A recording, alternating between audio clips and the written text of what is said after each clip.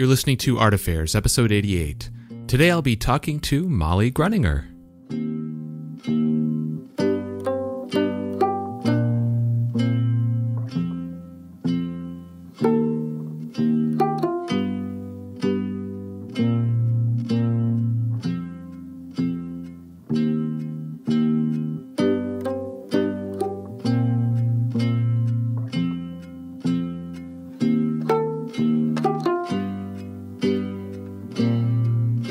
Alright, so my name is Michael Faith, and this is Art Affairs. Art Affairs is my attempt at shining a spotlight on the many wonderful people that make up this amazing art community, featuring conversations with artists, gallerists, curators, telling their stories. You can dig through previous episodes, complete with show notes, at artaffairs.podcast.com, but the best way to stay plugged in is to subscribe on your favorite podcast platform. And if you're really enjoying the show and want to help support what I'm doing here in an even bigger way, check out the Art Affairs Patreon. Not only does it give you an opportunity to help keep the show going, but there are several community-oriented benefits as well, like getting early access to episodes and suggesting questions for upcoming guests. You can find all the information about that at patreon.com/artaffairs. You can also connect with the show on Instagram at Art Affairs Podcast. All right, so today's guest is artist Molly Gruninger. Molly creates gorgeous portrait pieces of figures that look altogether otherworldly. Either otherworldly or from some future evolved civilization. I haven't quite decided which. Her work is imbued with a strong sense of fashion and design. I talk with her about her background in design and how she pivoted from a career in commercial design to working as a gallery artist.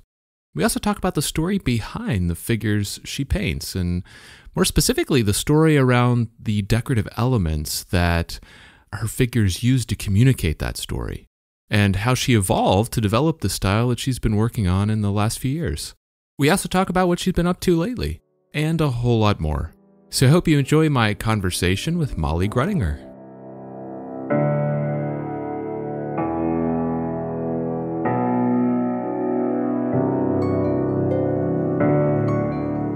Molly, welcome to the show. It's so good to have you on.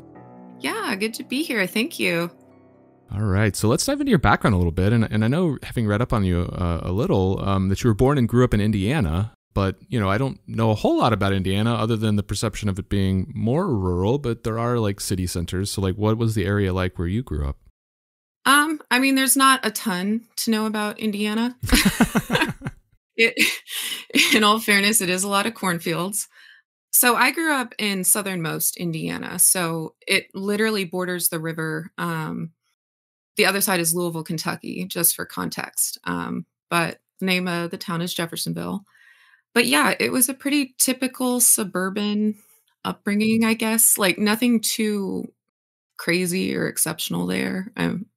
Okay, but was there areas of you said suburban, so that doesn't make me think of a farm town or anything. It was bigger than that. It's more of... Yeah. Once you get... there are definitely very rural pockets of Indiana, but because it, is right there with Louisville, it's got a little bit of a city vibe. You can be there in 5 minutes. So, did you spend much time in the city? Occasionally, here and there. It's interesting that you were in technically Indiana, but it was a suburb of another state's city. Yes. So they call the area Kentuckiana. Okay. Yeah. Interesting. I guess that makes sense. There's got to be other cases like that where there's a city close enough to the border of the state that there are parts of other states that are radiating around that city, Right. Exactly. When all that connects you is a bridge, Right. Interesting. And what kind of work did your parents do at the time? Anything artistic? So yeah, actually, so my mom was an elementary art school teacher, which was great growing up. We always had opportunities for creative projects and art supplies around. And she was just super encouraging. If we wanted to draw or paint or, do whatever.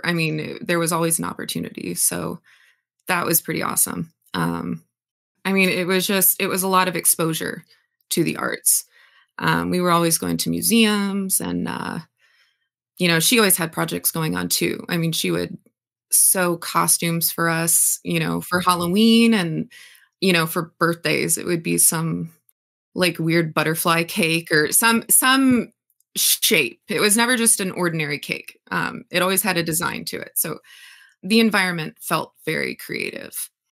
Very cool. And so like, how did you yourself becoming, I mean, I guess if, you had that kind of fostered around you, it would almost be natural for you to embrace that and want to become an artist yourself. But like, what sparked your creativity and interest in becoming an artist yourself? Was it something you took to at a really young age? I mean, I don't ever remember there being a moment where I was like, yeah, there was never like a transition. It was just never not the case that I didn't want to do art. It was just always there. I was always drawing. I was always, if I had downtime, that's what I wanted to do. So yeah, it was just always a thing from the get-go. It was just kind of part of what I did, and it was never a question, I guess. A lot of times that, I hear that kids especially, I mean, there's a period of time, I think everybody's life, where coloring and drawing are natural things. And then Absolutely. you go into other practices or other pursuits. You want to become a doctor or a lawyer, and you kind of give that up. Yeah. But did you already have in your mind that, hey, when I become an adult, like I want to be an artist? Like, was that already your kind of like what you imagined yourself going into at a later date?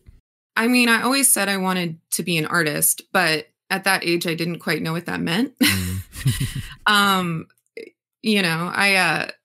It was always something that I was always going to keep working towards it. But I mean, I never had any knowledge of the fine art world or, and as supportive as my home environment was, I mean, I can't say that anyone really came from that side of things, from that world, which, it's a little different. It's a different tier. So, I mean, I just, it was always something that I was doing. And I think it just kind of naturally led to that place. But it's not like it was any sort of straightforward path. They definitely were trying to point me more in the direction of, you need to have a job, you need to make money. Right. Obviously, I wouldn't expect anything less. I mean, they're parents, and And so, did they have any reservations about your desire to go to art school? I mean, ultimately, you went to Ball State University. I did, yeah. So, was that something that they like encouraged in you, or were they kind of like, "Hey, you need to actually like do something that is marketable," or Right. So yeah, they encouraged me going into the art program. And so initially my major was art education, which obviously my mom was very supportive of. Right. But after getting into that, I think it was 2 years, I decided this isn't quite for me. And I have the utmost respect for art teachers, but it's a different personality. It requires a lot of patience for little kids. And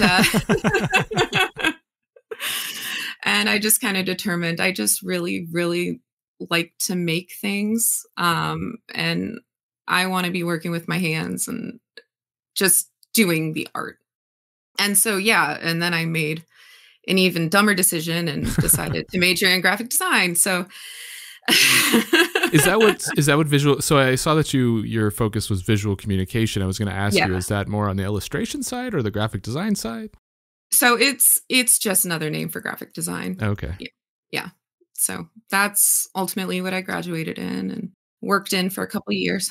Yeah. I mean, I guess what was the reasoning for the decision to go into graphic design? I mean, there was the motivation for not becoming an art teacher. Didn't want to, teach other people art. You wanted to make art. But why graphic design as the next step? Gosh, I think it was just, what are the options in the creative field where you can actually make some secure money? Right. And like I said, the fine art world, I think, just seemed so obscure to me. and I always said, I just want to major in painting. But I don't think that really resonated. It just didn't seem feasible at the time. Were there opportunities to explore that side of art at the art school you were at? Like, did you take painting classes? Did you have much exposure to that side? Yeah. And even within the major I was in, I mean, a big part of that is, an array of fine art classes. And I did get to explore quite a bit. I actually found, I mean, yes, painting, I fell in, oil painting specifically, I fell in love with. But I also took metals, which I fell in love with. So we were exposed to quite a few different mediums, but those were my favorite. I mean, I was one of those where, we got 24-hour access to the arts building. So I would be in there late at night, like playing with scrap metal.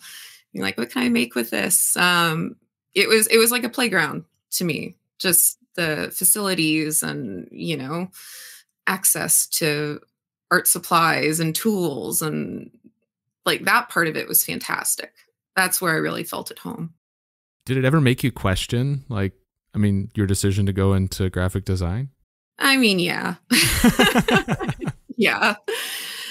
But it's a tough one because I mean, you're so young. I mean, how do you know until you really get into things and, you have a preconceived notion about this is what that career path will look like. And then you get into it and you find it's much different. And by then your goals are a little different. So yeah, it's a process. Is there anything that you wish that you had had the opportunity to take? I mean, it sounds like they at least encouraged you to explore other sides of art. So maybe you had all of the opportunities that you wanted, but is there anything that you feel like you missed because you didn't specialize in the fine art side of the art community or the art school, I guess? I mean, it's hard to say because I didn't, Right. but, I don't know what their program really entailed, once you go beyond sort of the fundamentals. But I imagine there would have been some discussion of business and, marketing and all of those sorts of skills, which would have been nice. I've just kind of learned on my own with that side of things. And in all fairness, things have changed quite a bit, with social media since then. So who knows how much that would have really even been relevant. Yeah. Well, and also like just from having talked to people that did go through fine art programs, they don't do a lot of that, honestly. I mean, like how to actually sell your work, they don't talk a whole lot about that. They should. Right, exactly. It kills me. They should. Yeah. I mean, and I've heard that consistently, that there's a gap there, and I understand, like, because like you just mentioned, the landscape changes so much. How do you lock down a curriculum that's going to be relevant, over time? Right. So it's definitely a challenge, but I have observed that there is a gap regardless of what program you go into. Right. But in terms of actual, skills, I actually feel like I still got a lot out of it just with the classes that I did take. I mean, I took full advantage. And I feel like once I was introduced to certain techniques and ideas, it was just instantaneous. I mean, I grabbed onto that information and really ran with it. So, I mean, I do still feel like I got a lot out of it.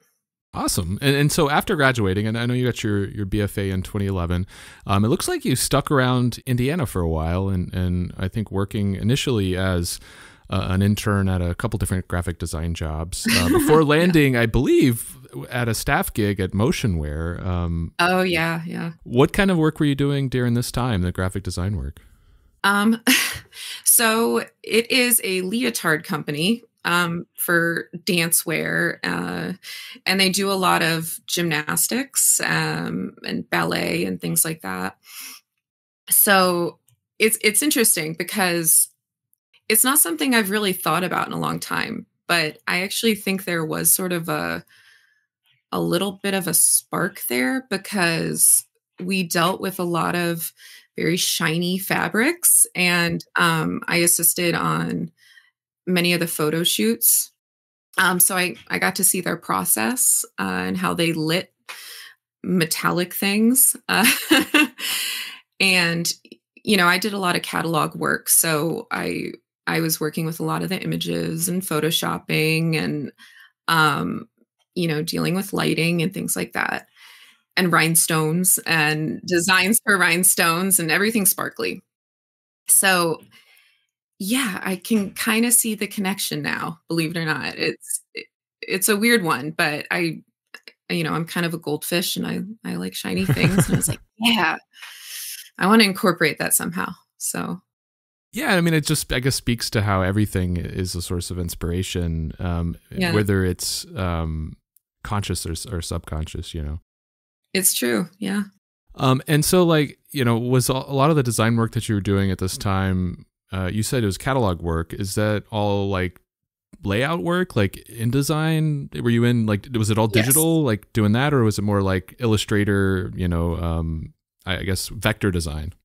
We did all of it, and I did quite a few vector illustrations for them. We did some screen print designs. We had like a streetwear collection, and we did a lot with print as well. So we had the digital catalogs, we had actual imprint catalogs. So we were using everything, honestly.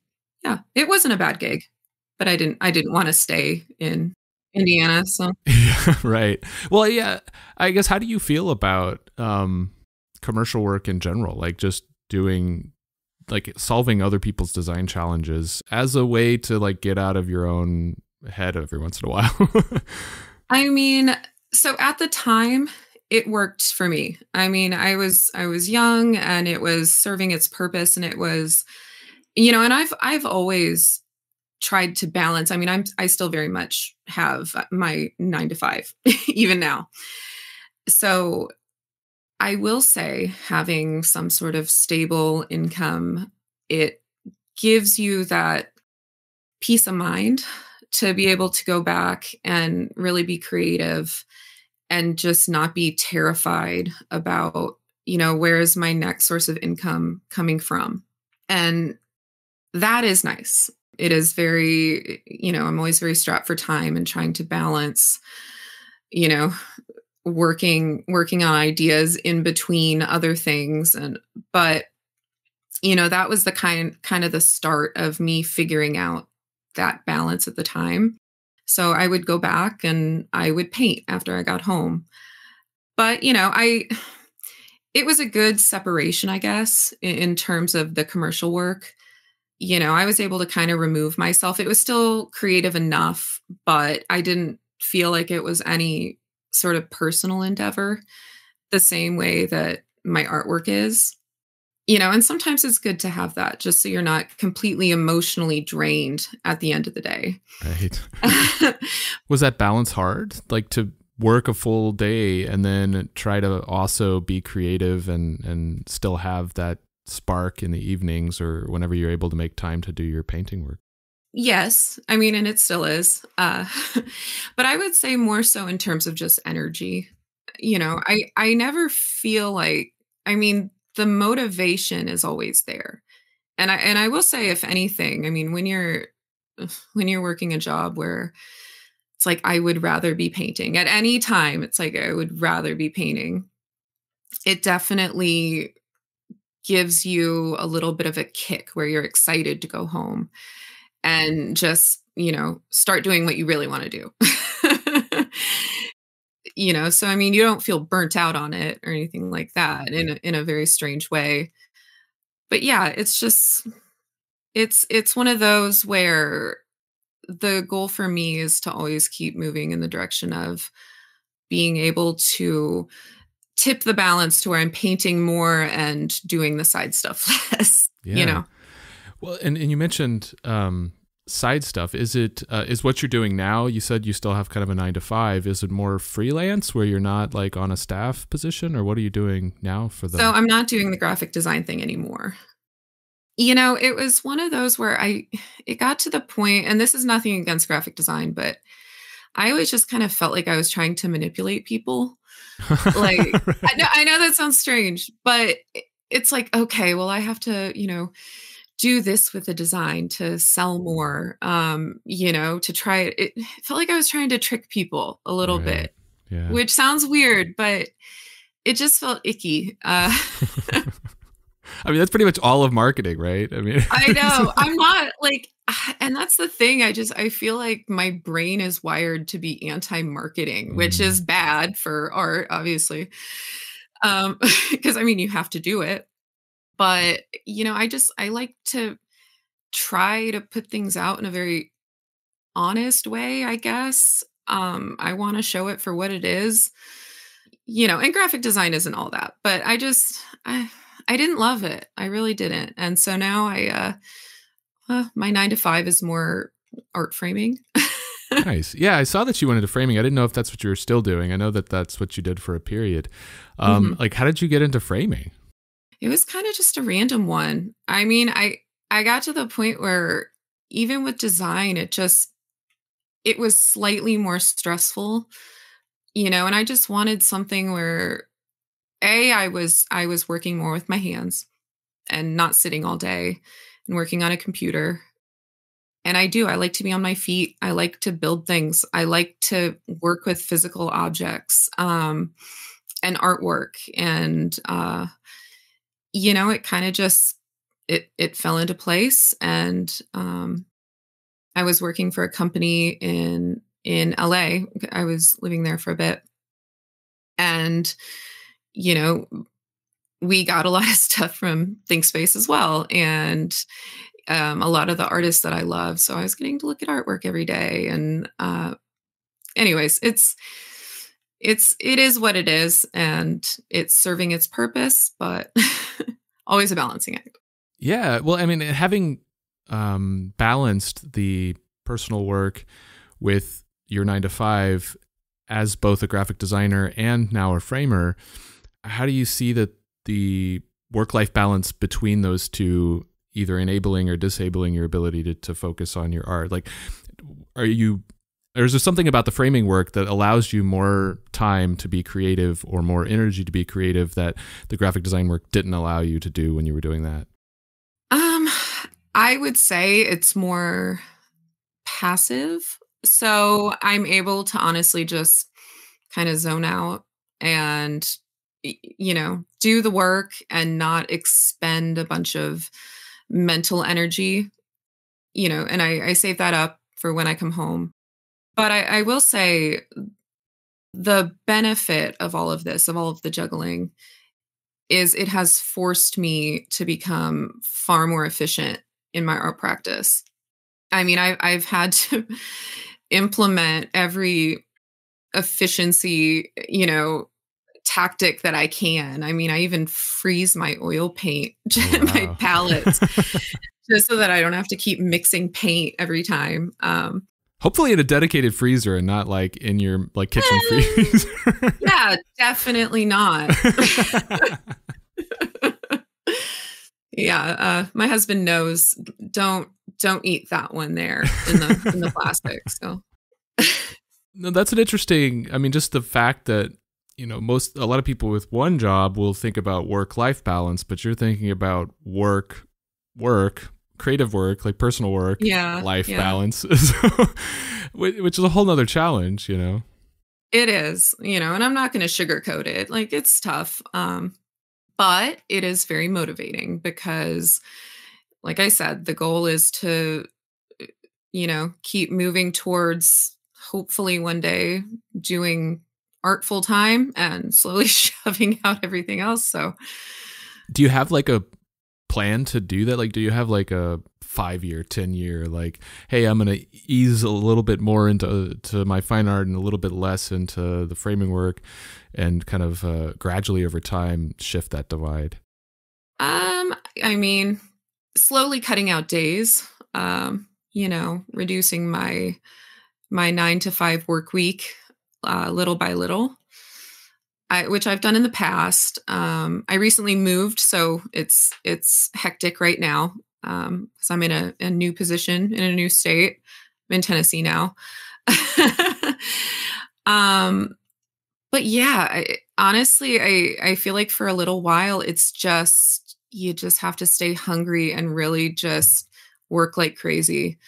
And just keep trying to get in shows and keep, you know, marketing yourself. And once you start to get more opportunities, you know, that availability of work, I think will help me to do that. So, Yeah. You mentioned wanted to get out of Indiana for a while and mhm. move to LA for a bit. What motivated that move to LA? Like, what attracted you to the West Coast? So this is where, you know, I was never super vocal about my artistic goals, but it was always there, on the back burner. And, you know, I was an avid reader of Juxtapose. And I mean, I knew about the art scene in LA, and I just knew that's where I needed to be, if I wanted to immerse myself in that. Not that I went out there for this reason, but my now husband was also living out there at the time. Uh, so it was a motivating factor. But yeah, it once I did get there and I was introduced to that art scene, I was doing some work for a mural company called Branded Arts. I don't know if you've heard of it, but Yeah. they did a lot of mural projects around the city, and I was scouting wall locations for them for some time. Nice. And that's how I got introduced to Andrew at ThinkSpace. Very cool. And, you know, he gave me a shot. I was shocked. You know, I had some work under my belt at the time. So I had a few things to show. And yeah, I started to do some group shows and they liked it. And, you know, I kept showing with them and ran with it. And, you know, honestly, because of that, it's allowed me to really grow in that realm. So that was a huge one. But I have never felt more at home with a particular art style. The new contemporary art movement just, it feels right. Yeah. No, that's really cool. What was your experience in, you know, you mentioned that you're not there anymore, but what was your experience like with the art community in LA? Like, were you able to, or were you pretty active? Were you going to openings and stuff like that? I was here and there, but you know, I would go to a lot of the openings at ThinkSpace. And honestly, every member of that community is amazing. I mean, you feel right at home from the very beginning, you know, and every artist that I talked to was just such a great conversation, and you just connect immediately. It's like, "Oh yeah, I do that too." And what's your process? And Yeah. you know, so that was really fun just to be surrounded by that. And to have that availability to just, oh, well, they're having this opening. I'm going to go swing by and look at some amazing art. And truly everything that they display is incredible. So there's no lack of just being dazzled. Now that you're in Tennessee, is that something that you're missing a little bit, or do you have other, like, is there another art scene there that has become a good replacement? I mean, I'm still exploring it. Listen, and I'm not trying to knock the art scene out here. It's just, it's different. It's not, I haven't found anything in the new contemporary realm yet. I'm still looking, so there's still a chance of that. But I would say the art scene out here is still growing, but ripe for the picking, perhaps. There you So go. there's that. There's that. But you know, I'm still showing elsewhere. And you know, the great thing nowadays is you don't have to be in the exact location Right. in order to show your work. And you know, with the rise of social media, it's really changed the game. So yeah, options are still out there.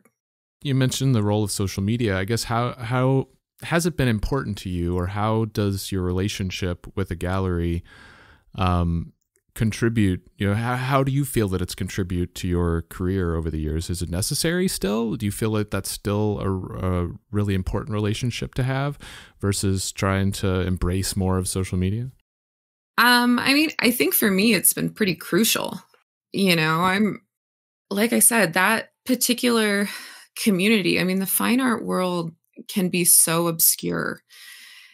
There's no guidebook, and it's a lot of just figuring things out as you go. And the great thing that galleries do is they really help to facilitate that learning and, make those introductions. Um, and it provides kind of a bit of a professional outlet where it validates your artwork to collectors and the public. And it's like that little stamp on your artwork, like you are approved. So in that facet, I think it's pretty crucial, just getting yourself out there and getting established. Yeah. Yeah. Sort of like a set of credentials in some Yeah. other field. Yeah. So let's dive into the work itself. And, obviously, you have a strong focus on portraiture, featuring what appears to me, and it's funny you mentioned your interest in metals earlier, but there's a strong like metallic presence in your work, with gorgeously adorned, heads. It begs the question to me is, who are these people? Is there a story there? Do you have a kind of story in mind behind the figures that you're painting? I mean, to me, they seem very majestic and regal, So the figures themselves are not any particular person. I mean, I've used real people here and there in the past, friends and family to model, but in general, my subjects are more placeholders for ideas about humans in general. They're just kind of vessels. and the ideas are really, they more reflect social issues and aspects of the human experience. And the objects, it's sort of creating this sort of human diorama. So the objects themselves, there is very much a story there. I like to include elements that have meaning in my work, whether it resonates or not. I mean, for me, it makes it more interesting. But yeah, I mean, everything seeks to tell some aspect of the human experience, whether it be emotional, or about the environment, just whatever I feel people would connect to on some sort of emotional level. And that was another kind of thing I was curious about is, are the things that your work speaks about more personal, like you're reflecting on aspects of your own, or imbuing them with aspects of your own personality and story, or is it more of a general statement about the state of humanity and kind of commentary on humans and the pursuit of whatever we pursue? Right. I mean, a bit of both. Obviously everything, is filtered through my own experience. Sure. So, my sources of inspiration are going to be my own. I think looking back at some of the work, there are definitely more personal aspects subconsciously that were thrown in there. I would say it's more about bigger issues than just myself though. I want to connect to people on a broader spectrum. So I don't want it to just be about me. But initially, when I started this idea, if you will, the theme revolved very much around socialization. And, you are adorned with this and you are trying to communicate to someone else through these objects. So it's sort of this representational quality, kind of like a bird of paradise. Oh, nice. Where, yeah, it's just that very immediate visual display of communication, and that's where I was using a lot of very shiny metallic objects and ribbons and that was very much the meaning behind that. But it has definitely evolved over the years. And I wanted to start incorporating more of the outside world in with the subjects. And nowadays, I'm trying to have more of an interplay between, the outside environment and the subject at hand, and just kind of showing how humans in general, sort of shape the outside world, and the outside world, shapes them in a way, and they become intertwined and tangled into one new creature, if you will. Right. No, that's fascinating. Having looked through your portfolio, you definitely see these stages of evolution. I think your earliest work, you still had a lot of adornment, but it was more full figure poses. You had backgrounds. And then you started to zoom in more, drop the background a lot. And then now, like you said, you focused more on evolving the person to beyond just a person wearing something to a person like being something. Exactly. So Exactly. it's interesting, but what you said really resonated with me about the bird of paradise and like adornment as a form of like identity and communicating one's inner self through their outer appearance. I guess how did you land? Like, what motivated that motif? Because even in your earliest work, you were using a lot of ribbons, a lot of dressing to communicate a person's inner being. So how did that become such a big focus or like presence in your art? I just think I've always been fascinated by the social aspects of people. And just the kind of the displays that we put on. And I think also with, me growing up in a time of, social media, you see a lot of this nowadays where it's this facade that can be put on as a way to say, this is me, this is who I am. And it is hard nowadays to really get past that and say, okay, well, I just want to figure out who this person is. So I'm going to dive a little bit deeper and go beyond the shell and the objects and the dazzle. So it's a subject that's always fascinated me, and just how people interact with the world around them and interpret it. Yeah, that is so true, especially Instagram. It's such a like the perfect photo of a meal or a perfect, like everybody is curating the photos that are everybody in the world is seeing and making it just pixel perfect. Nobody's life is really like that. No. I want to see the grit. Right, exactly, right? And so getting kind of speaking to that and a desire to get back to a more authentic place, I think is pretty powerful message. How do you approach, like from a process perspective, how do you arrive at ideas for new pieces? Do you have any kind of like brainstorming activities or, daily sketch routines, stuff like that? I'll usually have something in my mind. And I take little bits of inspiration everywhere I go. It could be, a color scheme that I see when I'm just out and about, or a particular mood that I'm trying to convey. And I definitely take a lot of notes, a lot of brainstorming notes. And anytime something pops in my head, I jot it down. But I do have forced sessions where I'll go for a run and I brainstorm, and I have this stupid game that I'll do with myself where I just try not to control my thoughts, and whatever is running through my head, I'm just going to let it go and see what it comes up with. I'm going to see what it generates. I'm just going to, if I see an interesting one, I'm going to pluck it out. What do you do with those? You're like writing words down, or are you drawing things? No, or? it's just whatever visuals come into my mind, as a way to say, okay, that's an interesting composition. And, I have to kind of see it in my head first. And then from there, I'll go and I'll do some sketches and, play with different compositions and things like that.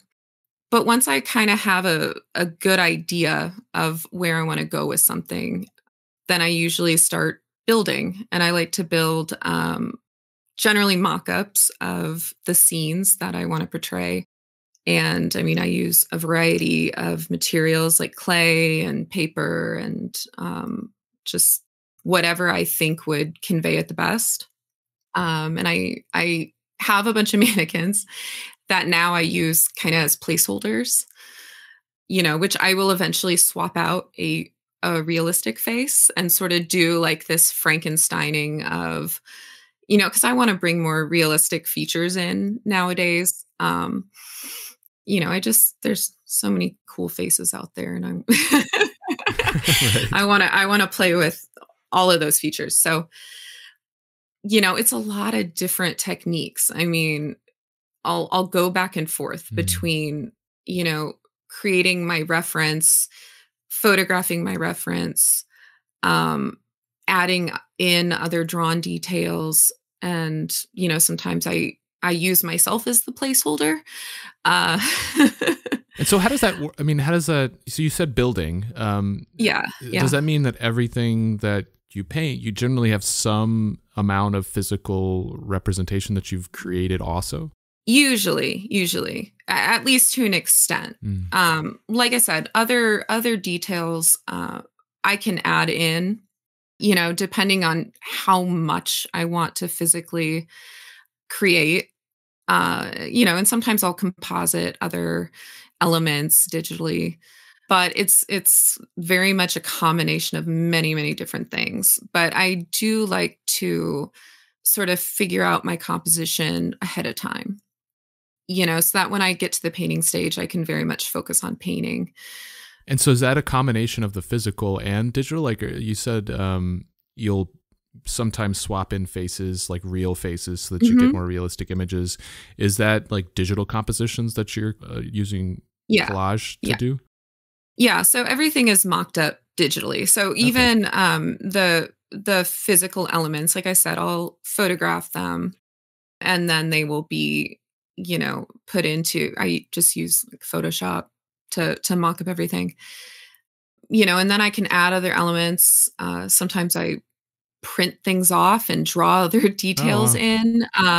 And even once I have my my composition figured out, and I like to play with colors a lot and different contrasts, so it allows me that freedom to really play with how I want everything to be rendered. But once all of that is figured out, then I'll usually do a drawing of it, which I know seems a little backwards, but it allows me to refine certain elements as well and add other things in so I can get my good line drawing. So yeah, it is a multi-step process. Yeah. But I always like to have a digital reference because when it comes to the actual painting side, it's it's good for rendering. And like I said, I can play with the different aspects of it, before I really commit. Yeah. How do you approach lighting if there's multiple things participating in that digital collage? Yeah. Well, that's an interesting question. Um, some things it's figuring it out as I go. And so that's why I like to build things up to a certain extent so I can get those main lighting sources, the very important ones, my main shadows and highlights and things like that. And it serves a bit as a guide. If I'm going to include other elements, either digitally or drawn, I have a guide to be able to figure out, where am I going to put the shadow? Where am I going to put this light source? And usually I can figure it out enough at that point to where it works, whether it's accurate or not. It's enough to be visually convincing. So, yeah. Between the digital comp and then what you've done later as a line drawing to kind of refine things, by the time you actually start painting, is everything pretty locked down at that point, or do you already know how the piece is for the most part going to turn out, or is there still some amount of evolution that you allow yourself while you're painting? So usually things are pretty locked down. But having said that, I mean, there are times that I'll decide to add in some other element, um, or if something just isn't working or I want to change a color or something like that. I mean, I still do change things up on occasion. As long as the bulk of it is locked down, it's fairly easy to add other details and yeah, tweak it a bit. So Okay. And once you start, and then maybe this is also informed by what we were talking about earlier with the efficiency that you've approached your practice with because of necessity. Yeah. But once you start working on a piece, do you normally focus on that one piece entirely? Or do you like to work on multiple pieces at once, just either for efficiency reasons or just to change things up and have some, variety? I do kind of like to focus on one piece at a time. When I was getting things ready for my solo show, I would get the painting to a certain point, to where I felt I could live with it. Even if there were a few things I ideally wanted you know, to improve down the road, I would put that off to the side and then start the next one. So it was more just getting it to a point. But in general, yeah, it'll drive me crazy if it'll just weigh on my mind for some reason. It's this vendetta that in order to feel emotionally satisfied and not freaked out, I like to get it to a certain point. No, that makes sense. You mentioned earlier that you fell in love, and I think this was when we were talking about your time at art school, but you said you fell in love with oil, and that's pretty much been your primary medium for the fine art side of your career. What is it that you like about working in oil opposed to other mediums like acrylic or gouache? I would say it's just very easy to manipulate. I know that might not be everyone's opinion on it, but when I paint, I mean, I really like to move things around. And, obviously, I really like smooth gradients and blending, and it gives me the ability to do that. So, and I like the predictability of the color. Acrylic can be very frustrating in that realm.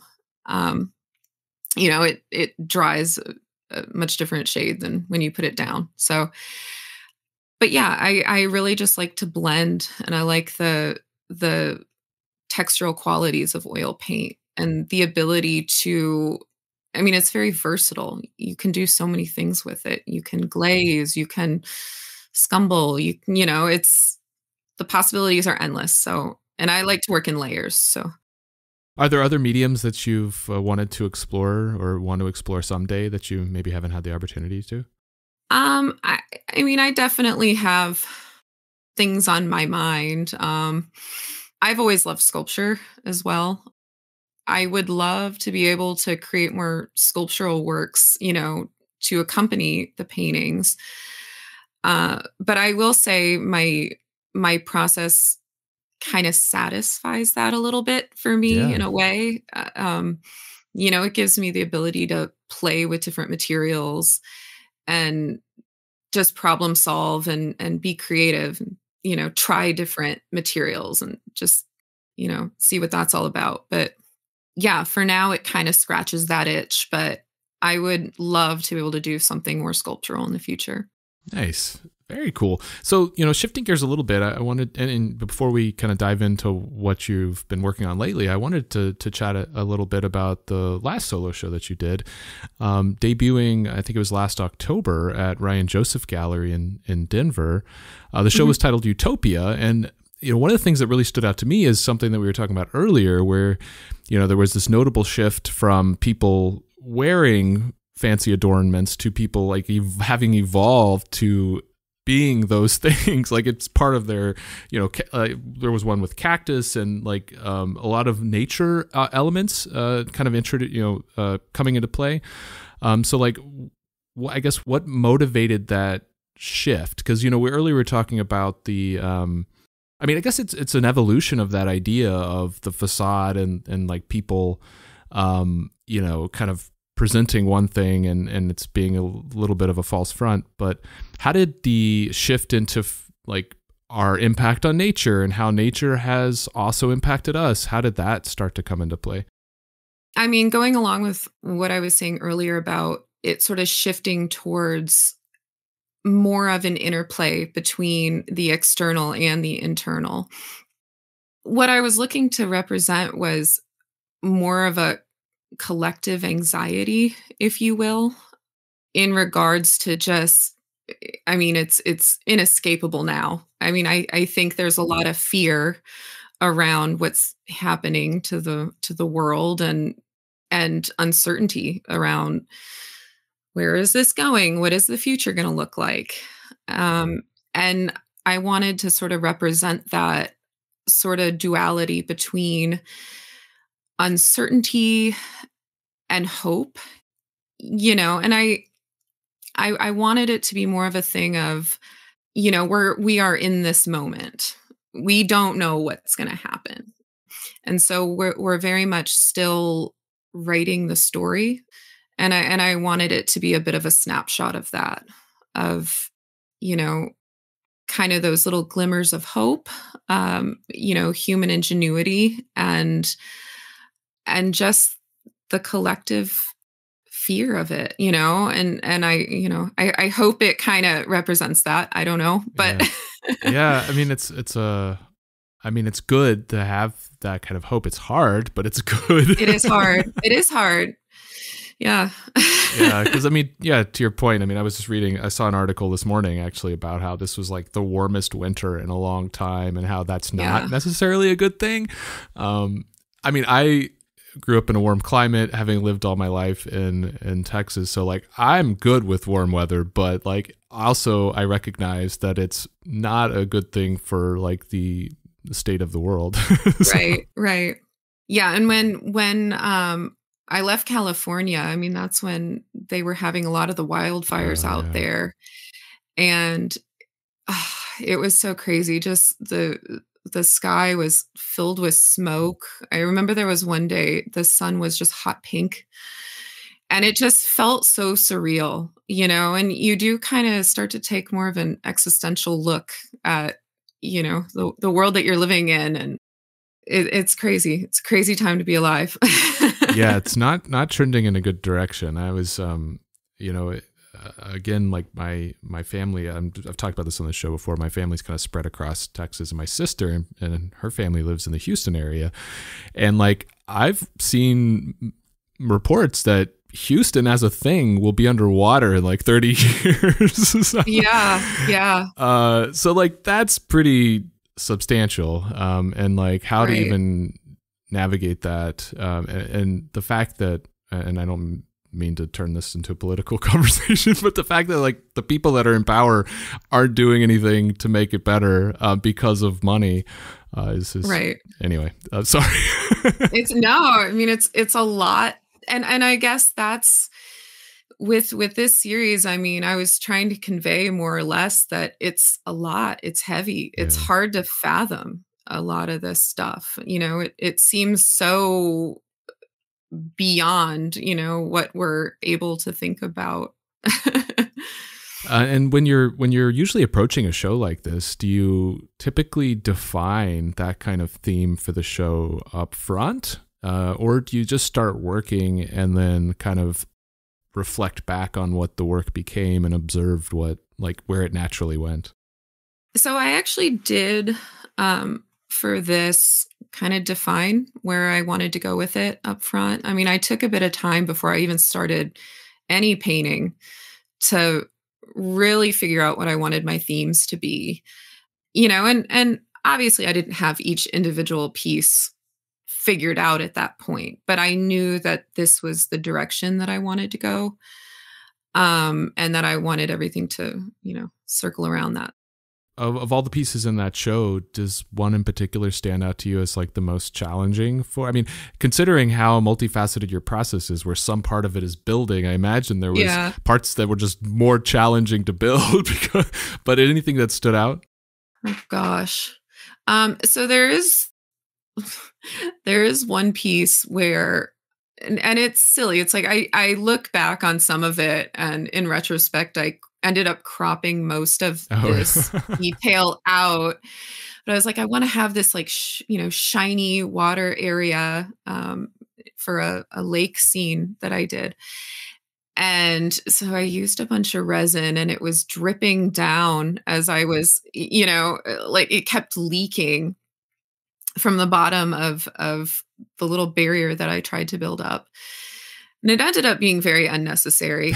But, these are all learning experiences. Yeah. So No, it's funny, but it's also part of like the whole picture that you're trying to build, right? Like back to being authentic. Like sometimes you have to build more than what you end up showing because it rounds out what the thing even is, Right, right. And I mean, you learn as you go. It's like, well, I didn't really need to build that element. I probably could have just figured that out.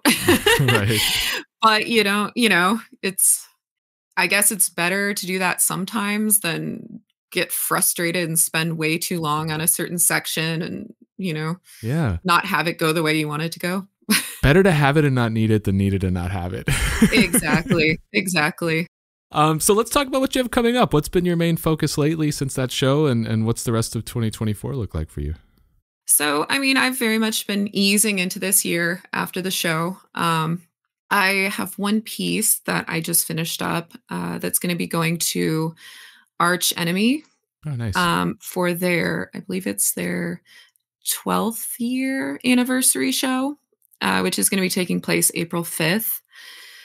So yeah, there's that. I don't have a ton scheduled at the moment, but I've been really updating my website lately. And I have a new print shop that I am in the works of finishing. So, I always have a lot of people asking, for prints and the availability of that. So I want to make that available to whoever wants one. So by the time this is out, I should have that up and ready to go. So I'll share that just in my social media. Awesome. And do you have any idea in general, like how far out you want your next show to be, or like any plans around that? Honestly, I feel like I could take on something else here soon. But regardless, even if I don't have something in the books, I'm always creating new pieces. I'm always just working ahead because I know eventually it'll find a home. So yeah, I would rather have an arsenal of work, than get approached, for something and be like, oh shit, I got Right. this long to throw this amount of new work together. Yeah. So yeah, I'm always working. Awesome. Anything else coming up that you'd want to put on people's radars? I mean, do you have like a timeline for when your prints will start? I mean, you said the new shop will come out. Will you have new prints as part of that like launch? So a lot of them are going to be from my last show, but I'm going to try to make quite a few of them available. So and some of them are up right now and ready to go. If anyone is interested, and I'm going to continue to add to it, but it's just at mollygruninger.com. Awesome. And that was going to be my next question, is where can people find you online? But you just answered that. So that's it. It's literally just my name. Awesome. So last question, and this is something that I like to ask everybody. Who is one artist that you'd like to see me have on the show? Oh, okay. So I don't know. You may have had her on the show. I'm not sure. Soy Milk. Oh, nice. I don't know if no, I haven't. Yeah, I love her work. I mean, she's someone who there are a lot of beautiful translucent layers, and they're very expressive and figurative. And yeah, I adore her work. So. Yeah, great combination of like expressive and figurative. I mean, the way that you said that, that definitely speaks to me. So yeah, the great suggestion. I really appreciate it. And Molly, thank you so much for coming on the show and chatting with me. This has been a lot of fun. I appreciate it. Yeah, this was great. Thank you. I appreciate you having me.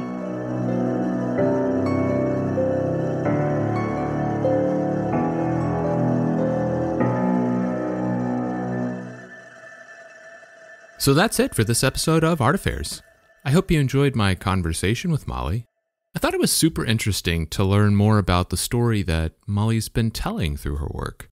How the story isn't so much about the person or the figure, but more about the way that person is expressing their own identity through their adornments, literally communicating who and what they are through these decorative elements. To draw parallels between that idea and how beautiful birds put on a show in nature to create this sort of social facade to the outside world really helped to connect it for me. And trust me, I have watched endless Sir David Attenborough nature documentaries, and I absolutely love those birds, so that definitely resonated with me. And then in her most recent body of work, to evolve that idea even further, to talk about the sort of bidirectional impact that we in nature have on each other, and some of the existential dread that's been in the air lately around this crisis that we're, quite frankly, hurtling ourselves into. It's super interesting to look at it through that lens. Be sure to keep an eye out for the new piece that Molly has in the upcoming anniversary show at Arch Enemy Arts in Philly. They're celebrating 12 years, so congrats to them on that.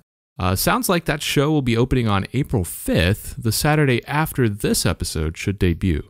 Also, by the time this show debuts, she should have already launched her new print shop, and some of her recent pieces available in print form. Definitely check that out and follow her Instagram to keep up with what she does next. So thanks again to Molly for joining me today, and thank you for checking out the show. I'm truly grateful for your support. And just a reminder, one big way you could help out if you're really enjoying the show would be to check out the show's Patreon. You can find all the details on patreon.com/artaffairs. And as always, you can contact me through my website at artaffairs.podcast.com or on Instagram at artaffairs.podcast. So until next time, be good to yourself and be good to each other.